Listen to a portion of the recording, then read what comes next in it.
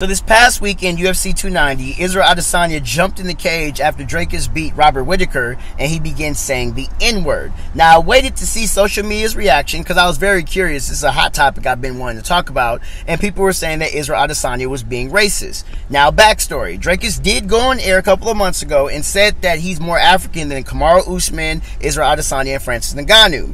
Now, besides that, I believe that people think they understand black culture, but they only understand it through pop culture. Anything outside of pop culture that represents black culture and they don't understand it, it makes them uncomfortable and they deem it to be racist.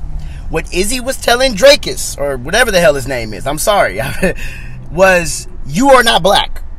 Don't say you're more African than me, and you cannot say the N-word. Because if he was an N-word, he would have said it back to Israel Adesanya. But he knew he couldn't say that. That's what that was about.